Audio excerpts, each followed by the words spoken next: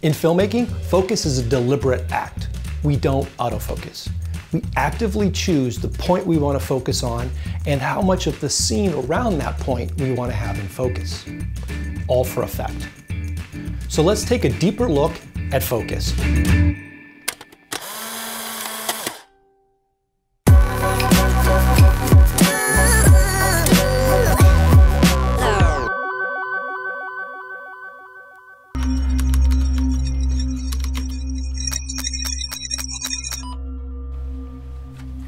Agent Hilario, I think I found the image. I think you have. What is this? Select that. Selecting. You're not gonna use the mouse? No. I mean, you just have to right click. Keyboard's always faster, Agent.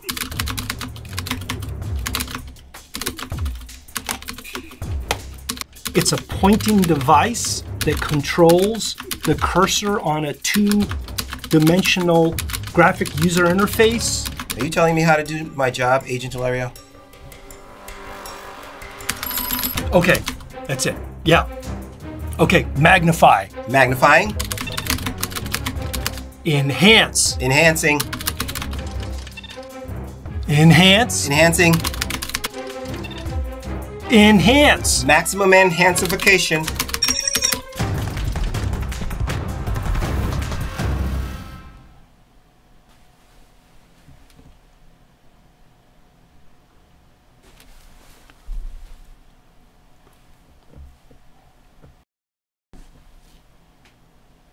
It just looks like blurry pixels. It doesn't look like anything. Yeah, it does, yeah.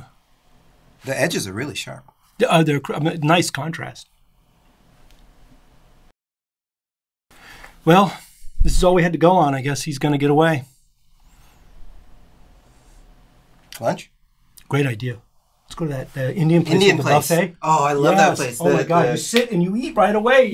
In our previous video on focus, I talked about focus range and how eventually as you focus outward, you hit the hyperfocal distance. That is a point where from your near focus all the way out to infinity, everything is in focus. We talked about how to find the hyperfocal distance with and without charts, but I was still curious why there were different charts for the different size sensors, full frame and crop frame. If you look at the hyperfocal distance formula, and don't worry, it's not complicated, you'll see three values. One is for the focal length of your lens, like a 50 millimeter or 35 millimeter lens. The other is for the f-stop you're shooting at, like an f8 or an f5.6. And a value called circle of confusion, which specifies what acceptable sharpness is. And it's usually given as a diameter in millimeters. Basically the limit of focus where anything past that becomes blurry to the eye. But I don't see the size of the sensors anywhere in that formula. So why are there different focus charts for full frame and crop frame cameras? I gots to know. Well, when I was working on that video, I noticed at the bottom of the chart, DOF Master gave me a circle of confusion number that I hadn't seen before. It was 0.019 millimeters. And that was for a crop frame Canon camera, the 7D. If I looked at other Canon crop frame sensors that were the same APS-C sensors, they always had 0.019 millimeters. So I looked up a full frame camera, the Canon 5D, and that circle of confusion value jumped up to 0.030 millimeters. Why the change? Well, it ends up the sensor size does matter, and it's covered in that value of circle of confusion. When a point is in focus, it's, well, a point. When it's not, it enlarges into a circle and you get a blur.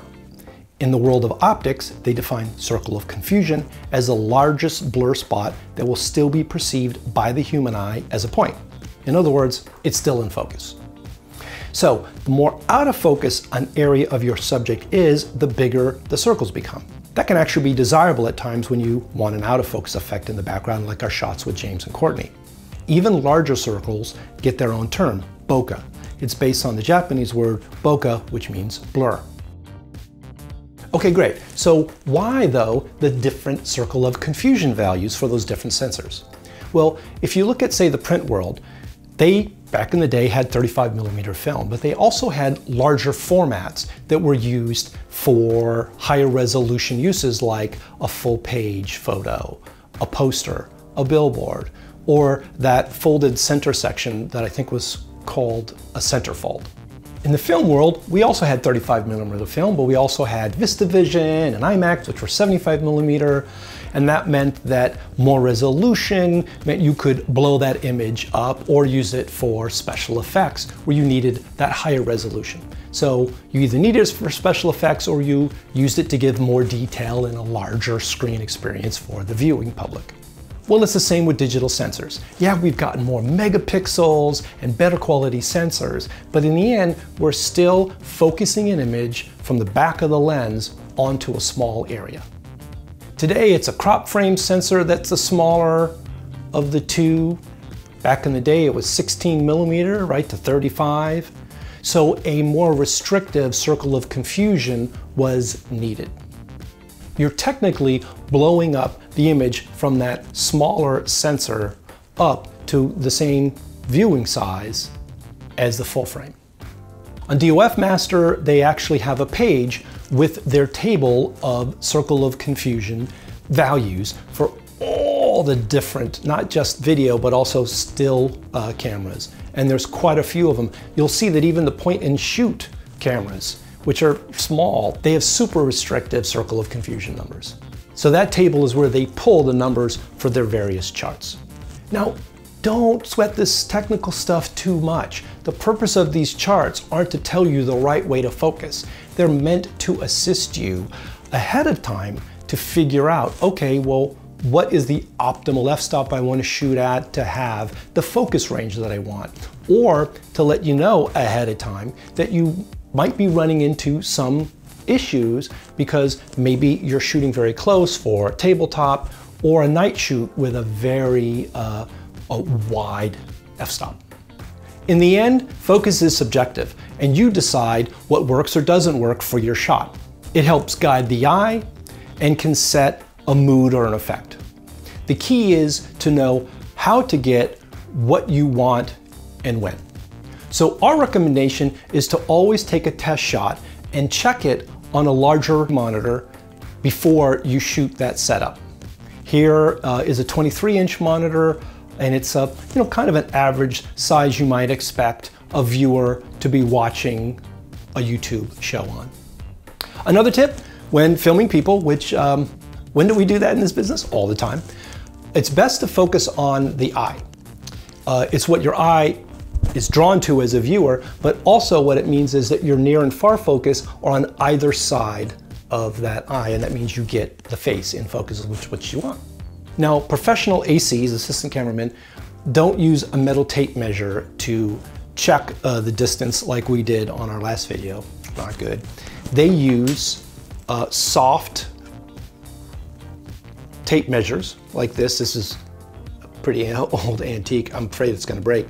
To measure that out, it has a loop on the end that they hang on a little nubbin, just like this one here on the C100. But that works best with cine lenses with their more detailed focus rings. They go along with their extremely detailed pricing. A lot of numbers, but God, they're beautiful. I want one of those. Zooming into a point to focus is a good idea. It gives you a shallower depth of field than when you're zoomed out. And so therefore, you can get a little more accurate focus. But if you're filming yourself, how do you do that? Well, I use a grip stand that I place near where my eye would be. You could use a mic if you have one on a stand, or any other object to stand in for you. But you may notice when zoomed in that you still have a range in which your focus point is still in focus. I find it best to set my focus in the middle of that range. But if I'm focusing down on a flat surface, a small area, I might set it at the back of that focus range so that I can see other things like my hands coming into the frame. Note, when I say zoom in, I mean actually zooming in using a zoom lens, not using magnify, which simulates zooming by magnifying an area of your image. But it's still useful. Just make sure you're focusing on the middle of that focus range. You can do that by checking back and forth or actually looking at your points on your focus ring. Thanks for watching. Don't forget to check out pullmyfocus.tv for our companion articles to our videos.